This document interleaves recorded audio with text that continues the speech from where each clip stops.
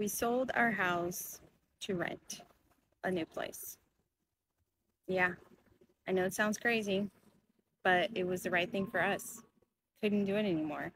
I realized at 41 that it is not a value of mine right now to own property.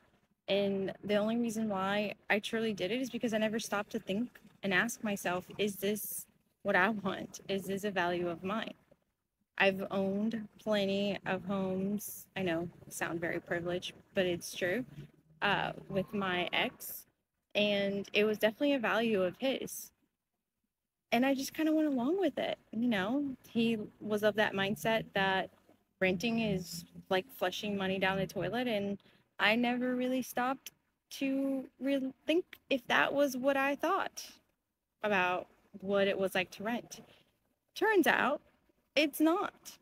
I value more the freedom of not having to think about all the things that could go wrong in my house and the fact that I am responsible for maintaining and replacing and fixing and all of the things that happens and comes with home ownership.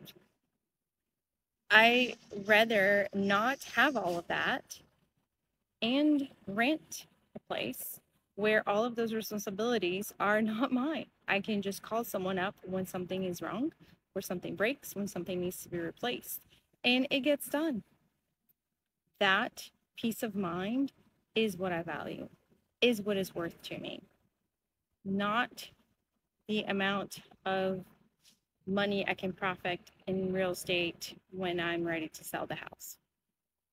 It's not who I am, at least not right now.